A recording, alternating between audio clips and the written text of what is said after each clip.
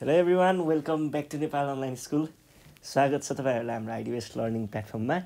हामी चाहिँ क्लास 8 को कम्पलसरी म्याथमेटिक्स भन्ने सब्जेक्ट पढिरहेको छौं र कम्पलसरी म्याथमेटिक्समा चाहिँ मैले तपाईहरुलाई यो भन्दा अगाडि चाहिँ profit loss and simple interest भन्ने च्याप्टर पढाइरहेको छु र त्यसमा चाहिँ हामीले प्रॉफिट एन्ड लस वाला पोर्सन अगाडिको प्रॉफिट एन्ड लस मात्रै है त्यो वाला पोर्सन चाहिँ पढाइरहेको थिएँ र त्यसमा चाहिँ एक्जाम्पलहरु सल्भ गरेको थियौं हामीले दुई चारवटा र आजको यो सेसनमा चाहिँ हामी एक्सरसाइज सुरु गर्छौं है त।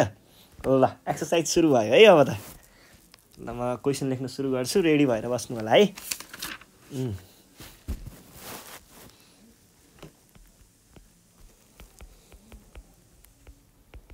एक्सरसाइज। ल एक्सरसाइजमा चाहिँ अब के छ भन्दाखेरि क्वेशन नम्बर 1 देखि स्टार्ट गरौँ।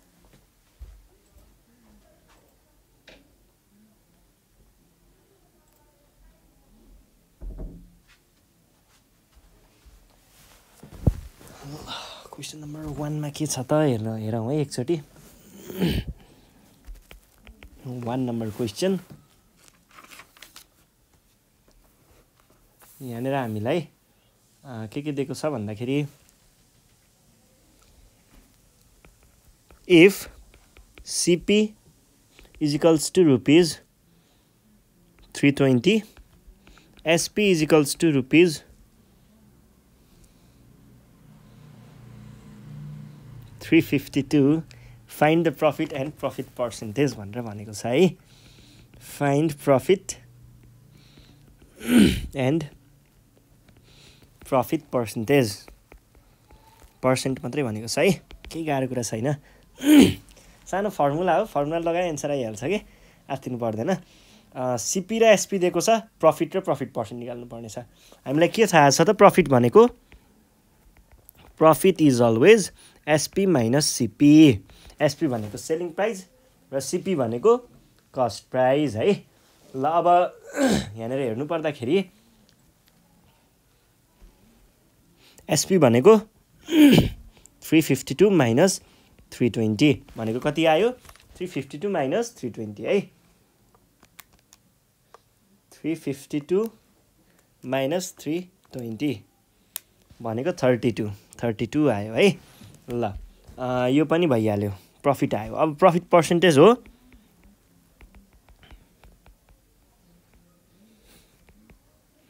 प्रॉफिट पर्सेन्ट भनेको चाहिँ कति हुने भयो? प्रॉफिट पर्सेन्ट भनेको चाहिँ प्रॉफिट डिवाइडेड बाई सीपी भनेको कस्ट प्राइस टाइम्स 100%। यो भनेको कति भयो त? प्रॉफिटको भ्यालु भर्खर निकालेको 32 बाई कस्ट प्राइस कति छ? 320 टाइम्स 100%। 0 र 0 32 र 32 10% भनेपछि प्रॉफिट चाहिँ उसलाई 10% भएको रहेछ भन्ने कुरा यहाँबाट थाहा हुन्छ है। ल यो पनि भइहाल्यो। अब अर्को हेरौँ है। अर्को चाहिँ छ हाम्रो बी नम्बर। हैन पानी नखाएर हो यस्तो भएको। ल पानी पिउँ है त। If CP is equals to rupees 480, SP is equals to rupees 456, find loss and loss percent। ल है अब यसमा चाहिँ हामीले हेर्नुपर्ने कुरा के छ भन्दाखेरि हामीलाई सीपी दिएको छ, एसपी दिएको छ, लस र लस पर्सेन्ट चाहिँ निकाल्नु पर्ने। गाह्रो कुरा छैन, त्यही अहिलेको जस्तो फर्मुला हो के। लस भनेको के हुन्छ फर्मुला बताउनुस् त? लस भनेको एसपी माइनस सीपी हो। होइन त्यो त प्रॉफिट हो। सीपी माइनस एसपी चाहिँ हो है। ल यो भनेको कति आयो? 480 माइनस 456 कति 24 आएको एन्सर। ल 24 है। अब हामीलाई चाहियो के? Loss percentage. ल फर्मुला बताउनुस् त? लस बाई सीपी इन्टु 100% भनेको कति आयो? By 480 into 100%। यो भनेको कति आयो त? 0 र 0 क्यान्सल अनि 240 बाई 48% भनेको 5% सल्भ है। ल यो क्वेसन पनि सकियो अर्को क्वेसन हेरौँ अर्को क्वेसनमा चाहिँ हामीलाई के भनेको छ if CP is equals to rupees 660 less percent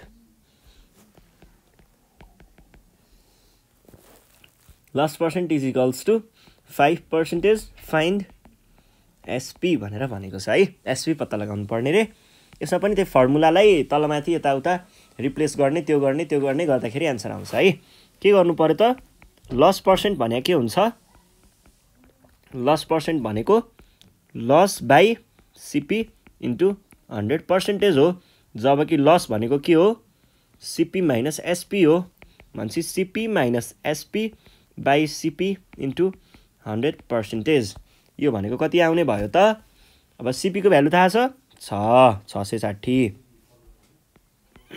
minus SP भनेको कति छ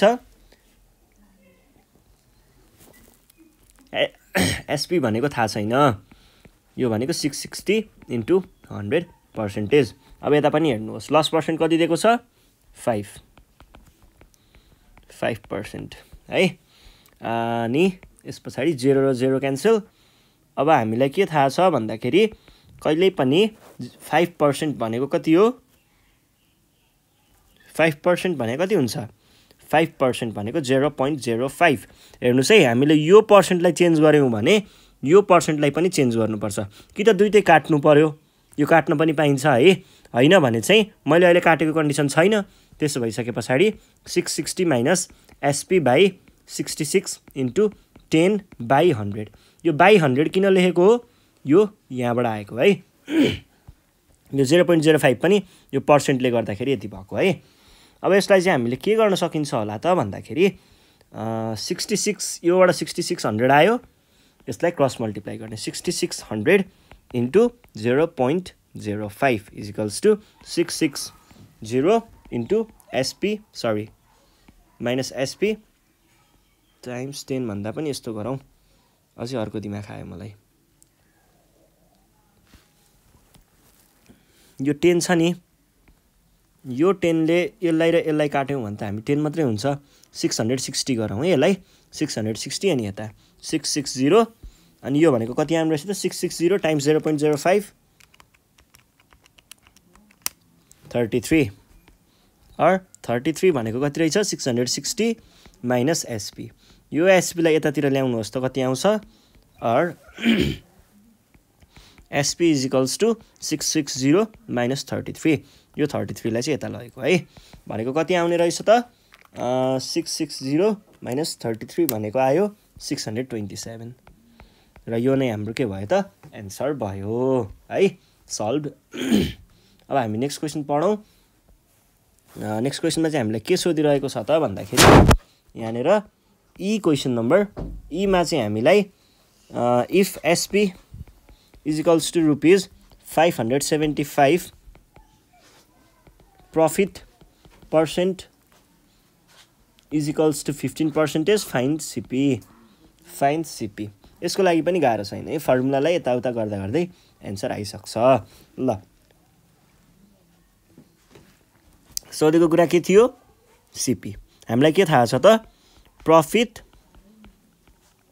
पर्सेन्ट भनेको कति हुन्छ प्रॉफिट बाइ CP इन्टु 100% र प्रॉफिट पर्सेन्टेज कति दिएको छ क्वेशनले 15% इज इक्वल्स टु प्रॉफिट कति दिएको छ प्रॉफिट को हामीलाई फर्मुला थाहा छ नि त SP माइनस CP भनेपछि SP minus CP by CP भनेको के रहेछ त 100% है अब हेर्नुस् है तपाईहरुले मैले अघि चाहिँ पर्सेन्टेजलाई के गरेको थिइन अहिले एकैचोटी काटिदिए पर्सेन्टेजलाई काटिदिए है ल अब हामीसँग के बाँकी रहने भयो त यहाँबाट आयो 15 यहाँबाट SP माइनस CP को भ्यालु त थाहा छैन तर SP को थाहा छ 575 CP बाइ CP इन्टु 100 यसलाई चाहिँ मैले के गरेँ यो CP लाई क्रस मल्टिप्लाई गरेर यता पुर्याएँ भने 15 CP is equals to 575 minus CP times 100 हुन्छ यसलाई के गर्न सकियो भन्दाखेरि भित्र मल्टिप्लाई गरौँ न हैन यसले यसलाई र यसलाई दुवैलाई मल्टिप्लाई गर्ने है कति हुने भयो त यो भनेको 15 CP = 57500 minus 100 CP। अब यो नेगेटिभ वाला छ नि, यो नेगेटिभलाई यता लगियो भने के हुन्छ पोजिटिभ हुन्छ। यो भनेको कति आउने भयो त और 100 यता आउँदा पोजिटिभ CP प्लस 15 CP = 57500 और 115 CP भनेको कति आउने भयो त 57500 और यो चीजलाई चाहिँ तपाईहरुले क्रस मल्टिप्लाई गरेर यता पुर्याउनु भयो भने यो भनेको 57500 by 115 भनेको कति आउने रहेछ त यो भनेको चाहिँ रोक्नुस् है म क्याल्कुलेटर हान्छु। यो त्यस्तै 5 जति 500 आउनु पर्ने जस्तो लाग्छ मलाई। 575 डिवाइड बाइ 500 आन्सर। ल यो क्वेशन पनि सकियो है। नेक्स्ट क्वेशन सल्भ गरौँ। नेक्स्ट क्वेशन छ हामीलाई if SP = ₹810 loss percent = 10% find CP पत्ता लगाउनुहोस् भन्छ। गाह्रो कुरा छैन है यसमा। CP चाहिँ हामीलाई पत्ता लगाउनु पर्ने हो। यसको लागि चाहिँ हामीले ठ्याक्क अगाडिको जस्तै नै गर्दा हुन्छ है। हामीलाई के थाहा छ त लस भनेको सधैँ कति हुन्छ लस पर्सेन्ट है। लस पर्सेन्ट भनेको कति हुन्छ loss percent = loss by CP * 100%। यो भनेको कति भयो लस भनेको CP - SP by CP times 100% भनेको कति आउने भयो त यो भनेको आउने भयो CP - SP भनेको छ है। र लस पर्सेन्ट कति दिएको छ 10%। यो पर्सेन्टेजलाई क्यान्सल गरिदिनुस्। बाँकी कति रह्यो यहाँ रह्यो 10 यहाँ रह्यो CP माइनस SP को भ्यालु 810 बाइ CP * 100। यो भइसके पछाडि हामीले के गर्न सकिन्छ त यो CP लाई क्रस मल्टिप्लाई गरेर यहाँ पुर्याउन सकिन्छ।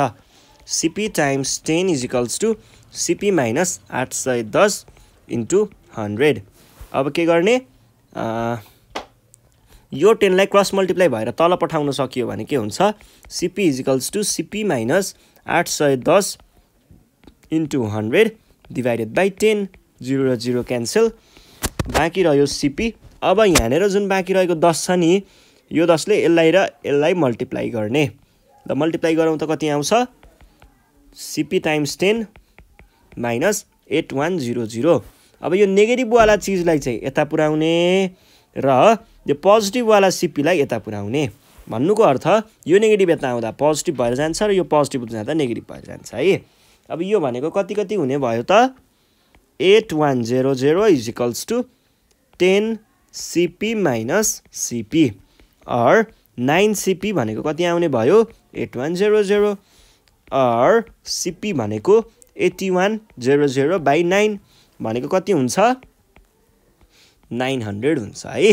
र यो नै हाम्रो सोलुसन थियो 900। यसरी हामीले पत्ता लगाउन सकिन्छ है। कुनै पनि चीजहरु दियो भने हामीले फर्मुलाहरु तलमाथि गर्ने हो। त्यसपछि चाहिँ सजिलो हुन्छ। तपाईहरुले सक्नुहुन्छ के यस्तो कुराहरु। यो कुराहरुमा धेरै नातिनुस्। यो कुराहरु बुझ्नु भयो भने चाहिँ फेरि त्यसपछि त नि सबै हो क्या सजिलो हो के। यो भनेको एकदम बेसिक कुरा हो है।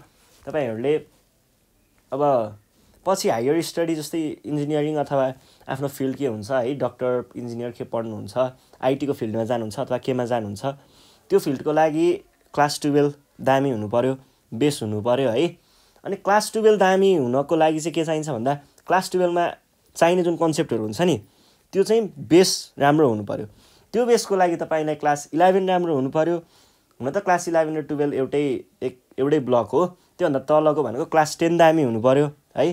क्लास 10 चाहिँ दामी हुनको लागि क्लास 10 को बेस दामी हुनको लागि चाहिँ क्लास 8 चाहिँ दामी हुनु पर्यो। क्लास 8 चाहिँ राम्रोसँग पढ्नु पर्यो है। र यो भनेको एकदम बेसिक कन्सेप्टहरु हो। यो कन्सेप्ट मज्जाले बुझियो भने तपाईहरुलाई पछि पनि सजिलो हुन्छ है। ल यो कुराहरु बुझ्नु पर्यो अनि सकेसम्म प्र्याक्टिस गरिराख्नु पर्यो है। ल यति भन्दै आजको सेसनबाट चाहिँ नेपाल अनलाइन स्कुल बिदा माग्न चाहन्छ। अब नेक्स्ट सिरिजमा हामी फेरि पनि भेट्ने छौं है। ब्याक एक्सरसाइज लिएर आउने छु म। अनि त्यतिखेरसम्म तपाईहरुले यो प्र्याक्टिस गर्नु पर्यो है। यस्तै खालको क्वेशनहरु आफ्नो BLE को सेटहरु हुन्छ के हुन्छ खोजेर प्र्याक्टिस गर्नुहोस्। र केही प्रब्लम आयो भने नेपाल अनलाइन स्कुल छँदैछ नि 9849595895 मा कन्ट्याक्ट गरेर आफ्नो प्रब्लमहरु चाहिँ सुनाउन सक्नुहुन्छ अथवा प्रब्लमहरु धेरै छ भने फोटो खिचेर हामीलाई WhatsApp मा कि त भाइबरमा पठाउन सक्नुहुन्छ आफ्नो मोबाइल छैन भने मम्मी ड्याडीको दाइ दिदीकोबाट पठाउँदा नि हुन्छ है ल अनि त्यसपछि हामी तपाईहरुको प्रब्लमको सोलुसन बनाएर युट्युबमा राखिदिने छौं है त यति भन्दै बिदा राख्छु साथीहरुलाई भिडियो शेयर गर्दै गर्नु होला र सब्स्क्राइब गर्न नबिर्सनु होला है त धन्यवाद